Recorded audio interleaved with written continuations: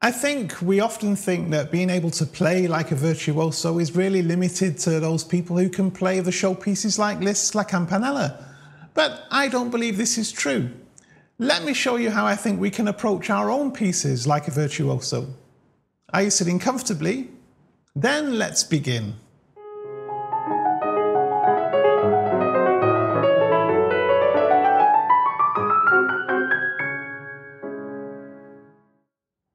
Hi, this is Tommy with Tommy's Piano Corner, the place for returning pianists or indeed anybody who loves piano to share tips and ideas of how to get the best from this great hobby. If it's your first trip, then please do think about subscribing. Simply click the little icon in the bottom right hand corner of your screen now and it's all done for you. When I say to play like a virtuoso, I'm not talking about these flashy ideas such as playing Chopin's Minute Waltz in 60 seconds. To me, that's not virtuoso playing, that's just poor musical taste, really. What I'm talking about is the way that great pianists approach even relatively simple music and turn it into something breathtaking. To demonstrate what I mean, I'd like to take a deep dive into Schumann's Traümerei. Now, this is one of Vladimir Horowitz's favourite encores, so we have the opportunity here to borrow or even steal from the master himself. The great Vladimir Horowitz used to talk about playing with spirit and with heart. So let's start off by looking at spirit.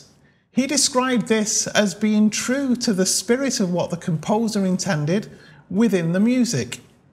So then, before we analyse a couple of versions of Horowitz playing Traümerei, let's see what we can work out from the score itself. Let's focus just on the first 8 bars, which are of course repeated. When looking carefully, we can very quickly see that Schumann did not intend this to be played as a melody with an accompaniment. Our first clue comes right in bar 1. In the bass, we have an F written both as a whole and as a quarter note. And we have the same representation in bar 5 also. Immediately, this points towards the intention of a separate voice over and above the held note, so the whole note F, which is of course tied to another F quarter note in the next bar. By the time we get to bar 2, the multi-voice aspect of this piece becomes even more apparent. We now have 4 distinct musical lines, and Schumann highlights these by the direction of the stem against each note. Let's for simplicity label them 1 as the highest through to 4 as the lowest.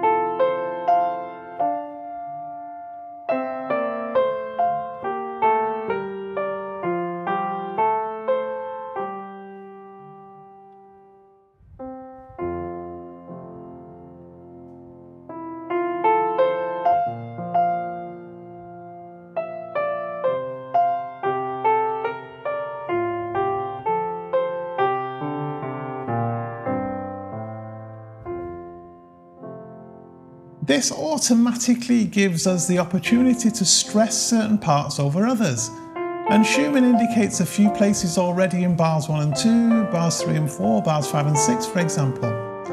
Here he's marking crescendos, but in one hand or perhaps one line only. Another point of note is that some notes are tied through a change of pedal and therefore we need to hold them with our fingers. If we're not very careful, we might release these notes and lose them as we release the pedal, which would spoil the internal lines of the piece. I've highlighted some of these as you can see.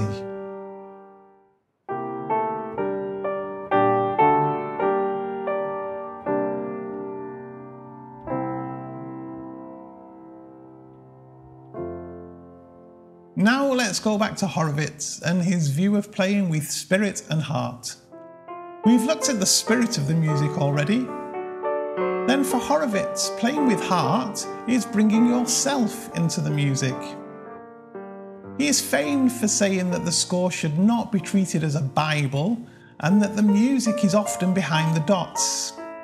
However, clearly, keeping the context of playing with spirit, he still believes the score is to be respected.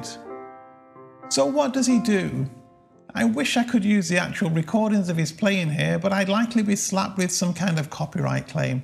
Therefore, I'll do my best to demonstrate. I'll link a video of him playing this piece and a further version for you to check out later. For me, one of the major things he does is to interplay between the 4 different lines. If you listen carefully, it actually isn't always the melody that takes centre stage. He will frequently choose a different line or even part of a different line and let this sing out above the melody. From the recording of him playing this in Chicago, we can see him do this very noticeably on the repeat of bar 3. Here he chooses the lowest line to bring out. Then in bars 7 and 8, he chooses parts of the second line to bring out, before taking us into the repeat by bringing out the lowest line.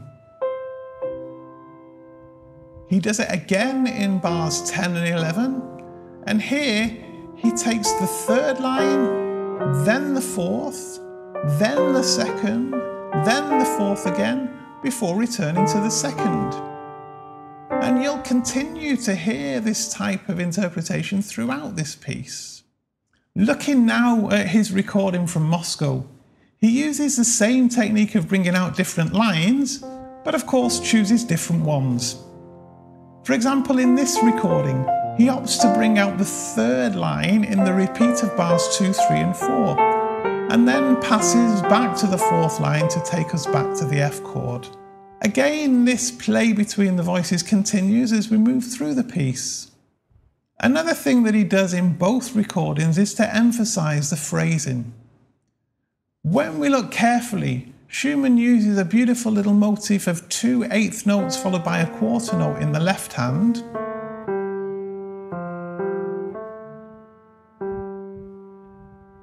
and then against this in the right hand, he basically has 4 eighth notes that play above it. However, frequently when this motif appears, Horowitz very skillfully makes the final eighth note in the right hand almost disappear. Yet of course it's still more than audible. Horowitz also adds his own dynamics to this piece in some places.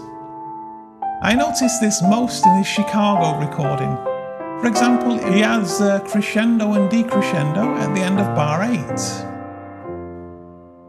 Then in bars 17 and 18, rather than the crescendo written up to the a tempo, he opts for a diminuendo and a ritardando. He adds another ritardando before that written in bar 22, so between bars 21 and 22. And then he lets the entire piece die away in bars 23 and 24. Again, interchanging the different lines and letting the 4th 8 notes of each phrase taper off into almost nothing. As they say, good artists borrow, great artists steal. So why shouldn't we be the same? For example, for the pieces that you're currently learning, take a look and see what versions there are that have been recorded by great pianists.